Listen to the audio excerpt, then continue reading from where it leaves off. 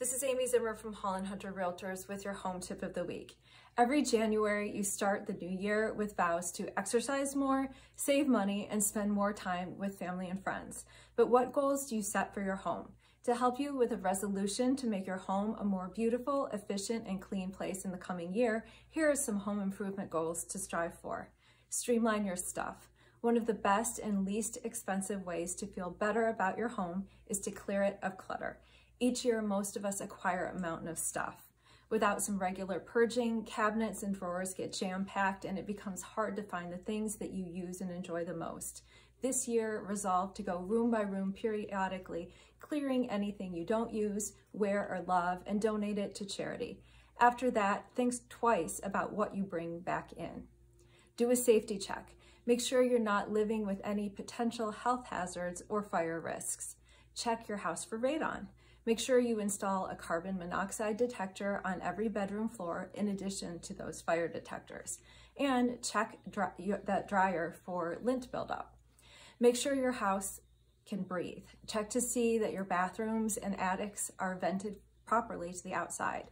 This helps avoid mildew and mold issues. Work on shrinking your bills and your carbon footprint in the process by cutting your energy uses in your home. Even switching off lights when you leave a room is a great first step. Installing LED light bulbs and low flow shower heads are other suggestions to help cut those bills. Work out a weekly system for your house cleaning. Rotating through stuff makes it easier and a little bit more fun. Spend some time organizing. Clear out the kitchen cabinets and cupboards. Store like with like, label everything, and you'll never lose anything again, and it makes things easier to find. Don't double up on unnecessary items. It creates additional clutter. Keep a memo pad in the kitchen or your utility room to make a list of things you really need to replace.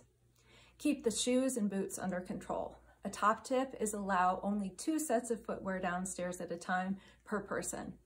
Encourage your family to take everything else up to their rooms daily.